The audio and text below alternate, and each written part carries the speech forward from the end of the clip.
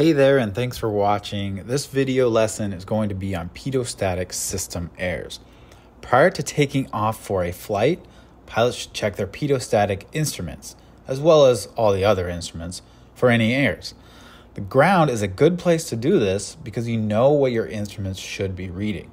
You know that your altimeter should be reading the airport elevation. Here in this video, we have 1,000 feet elevation that should be reading on the altimeter. The VSI should be reading 0 feet per minute because you're not climbing or descending. And the airspeed indicator should be reading 0 knots. Of course, if you're in place, not taxiing, not flying, anything like that, you're just sitting on the taxiway. Let's go over some possible errors we might see from each of these pitot-static instruments and how we should deal with them as pilots. The first error I want to talk about is caused by clogged static ports. In this situation, the altimeter will not be changing during climbs or descents.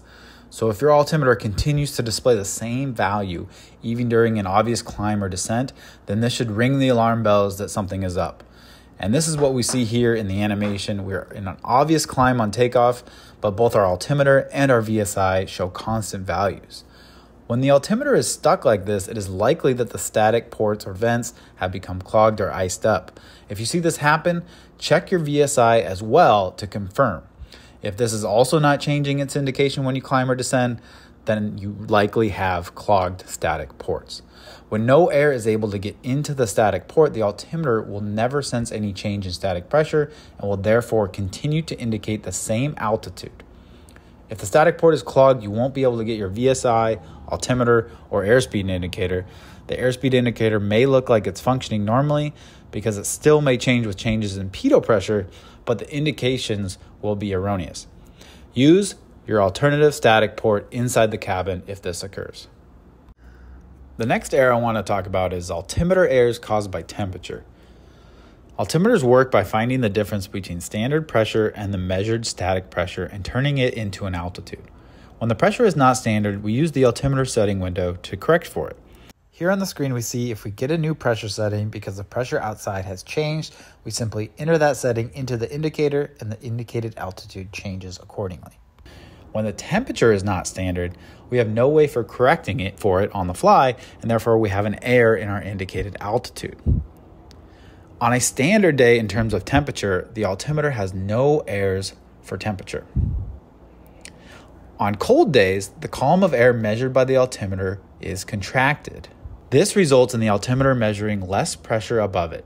Column of air shrinks, less column above aircraft equals less pressure. The altimeter sensing less pressure means that the indicated altitude will be higher than it should be. This is where the mnemonic "from high to low, look out below" comes from.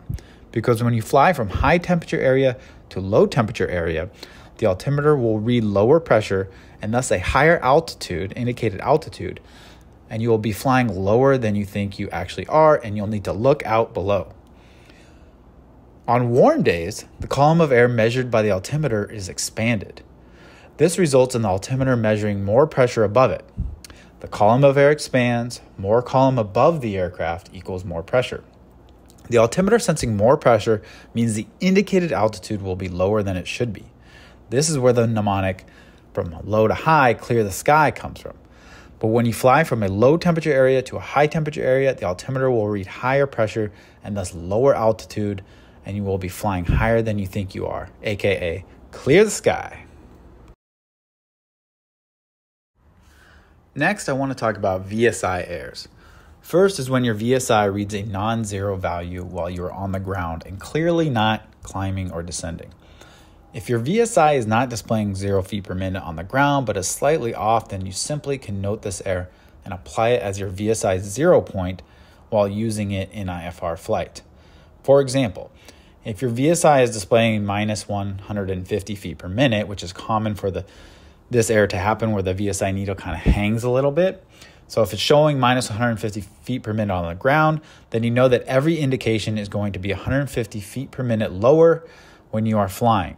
So if you want to fly a climb at 500 feet per minute, like we see here, you should target 500 minus 150 or 350 feet per minute on your VSI. So a 350 foot per minute indication on your VSI equals a 500 foot per minute climb. If you want to descend at minus 500 feet per minute, then you should target minus 500, minus 150, or minus 650 feet per minute, or 650 feet per minute descent on your VSI. Next is when your VSI is not changing during climbs and descents. We already alluded to this with the altimeter, but let's revisit and show what that would look like. If your VSI continues to display the same value even during an obvious climb or descent, then this should ring the alarm bells that something is up. Specifically, when the VSI is stuck, it is likely that the static ports or vents have become clogged or iced up. Check your altimeter as well. If this is also not changing its indication when you climb or descend, then you have clogged static ports. Again, if your static port is clogged, you won't be able to use your VSI, altimeter, or airspeed indicator. The airspeed indicator might look like it's functioning, but it's actually going to have an erroneous value based off the pitot pressure that it's receiving, and you should use your alternative static ports inside the cabin. Next, let's talk about airspeed indicator errors. And first, let's talk about the airspeed indicator error caused by a clogged pitot or ram port.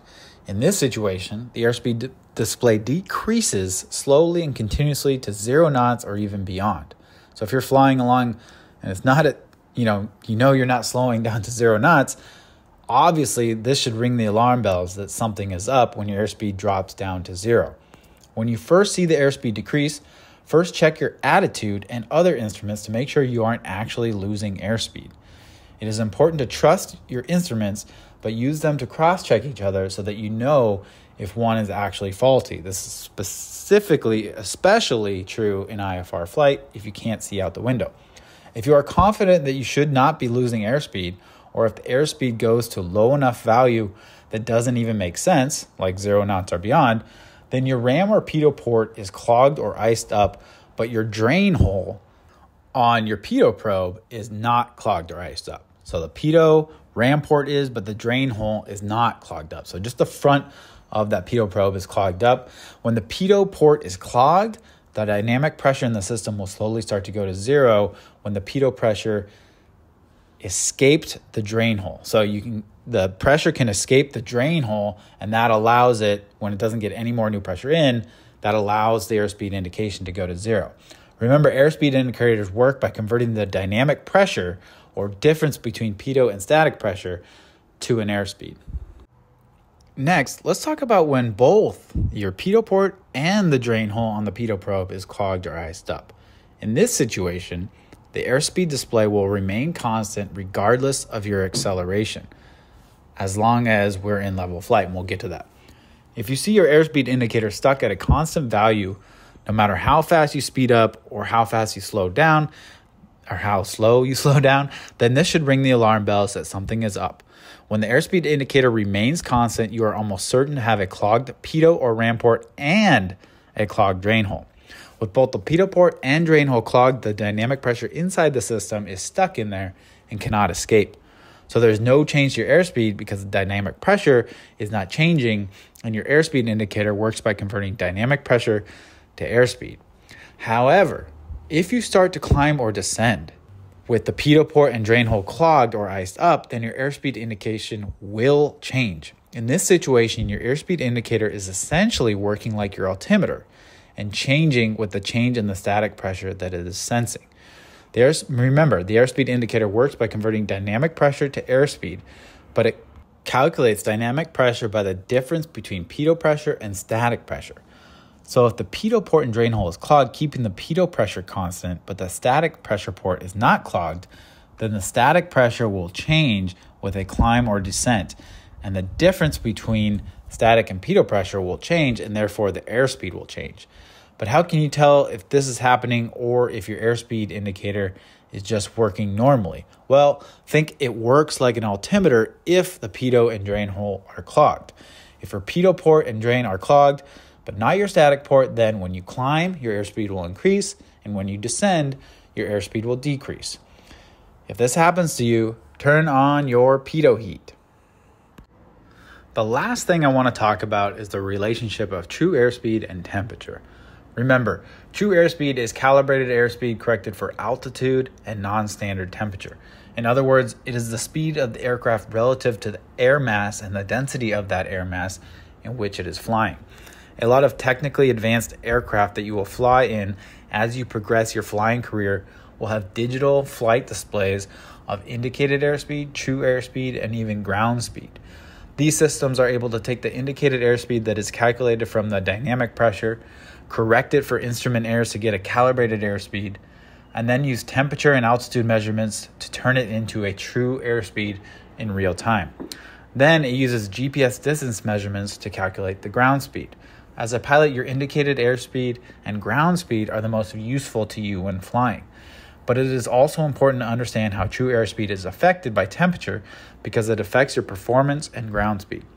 When temperature is colder than standard, your true airspeed decreases, as we see here in a change from 125 indicated to 120 true airspeed at the bottom of this digital flight display.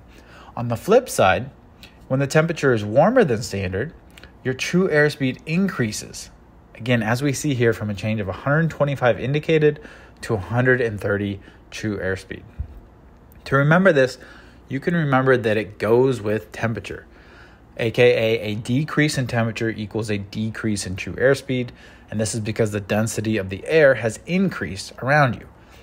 And an increase in temperature equals an increase in true airspeed because the density of the air around you has decreased.